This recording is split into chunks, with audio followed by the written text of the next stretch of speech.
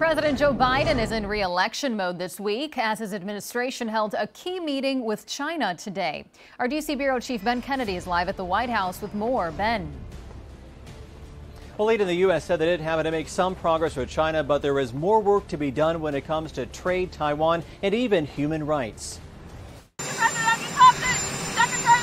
President Joe Biden faced questions on China as he boarded Air Force One amid talks in Beijing, a major moment in U.S.-China relations, as President Xi sat down with Secretary of State Anthony Blinken, a meeting that was postponed back in February after a Chinese spy balloon showed up in U.S. airspace. Directly raising issues of concern, exploring cooperation in places where it's in our mutual interest to do so.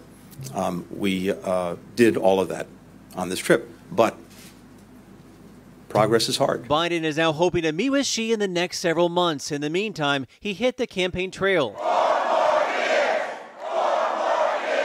rallying union members in the battleground state of Pennsylvania this weekend. What I'm really proud about is being reelected the most pro-union president in history. As Republican presidential hopeful Governor Ron DeSantis, I bring greetings from the free state of Florida, campaigned in Nevada. Biden joined Florida's governor out west Monday. It's there in California the commander-in-chief will focus on fundraising and also tout efforts to go green, announcing federal funds for climate resilience projects. What we're seeing here is an amazing success story of how you can work together to make our communities more climate resilient.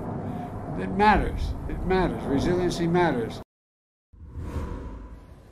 And part of President Biden's announcement was also about some $600 million to fight rising sea levels and to protect coastal communities like South Florida. He will remain in the California area for about the next 3 days. Reporting live at the White House, Ben Kennedy, Local 10 News. Ben, thank you. Turning now